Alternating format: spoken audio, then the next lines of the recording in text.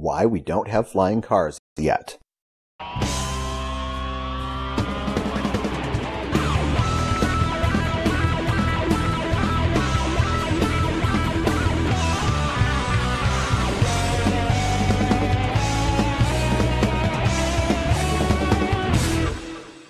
We won't have flying cars until we have ground-based cars that drive themselves.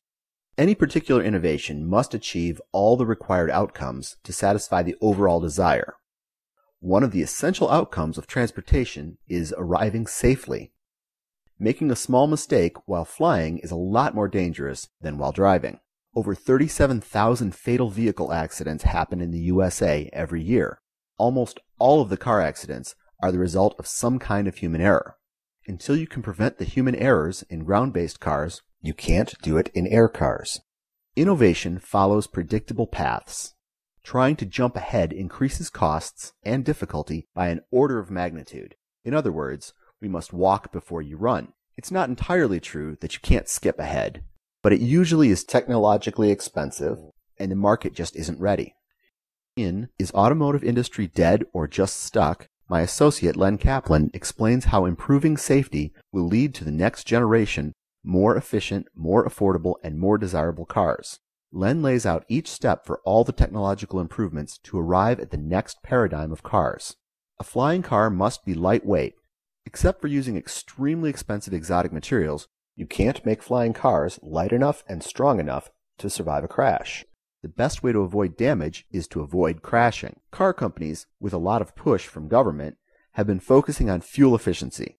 Consumers have consistently chosen vehicles they perceive to be safer over fuel-efficient vehicles. The boom of SUV sales was heavily motivated by safety concerns. So consumers are saying safety is the underserved desire. If you look at accident statistics for the past 14 years, you see safety has not improved.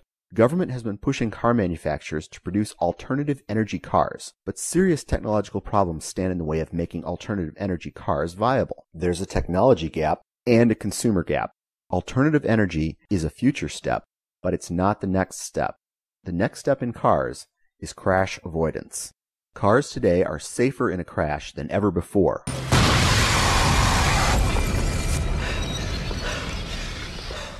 But annual deaths from car accidents in the USA have remained over 37,000 for the past 14 years.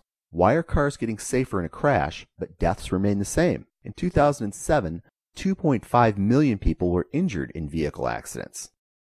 There's only so much you can do to make a car crash safe. As long as the number of car crashes remains high, deaths and injuries will remain high. Prevent the crash, prevent injuries, and save lives. Conveniently, the things that prevent crashes also increase fuel efficiency. Plus, the natural progression of crash avoidance also leads to electric cars. So that leads us back to flying cars. Until the technology is developed to prevent accidents on the ground, flying cars will remain too expensive and too dangerous for average drivers.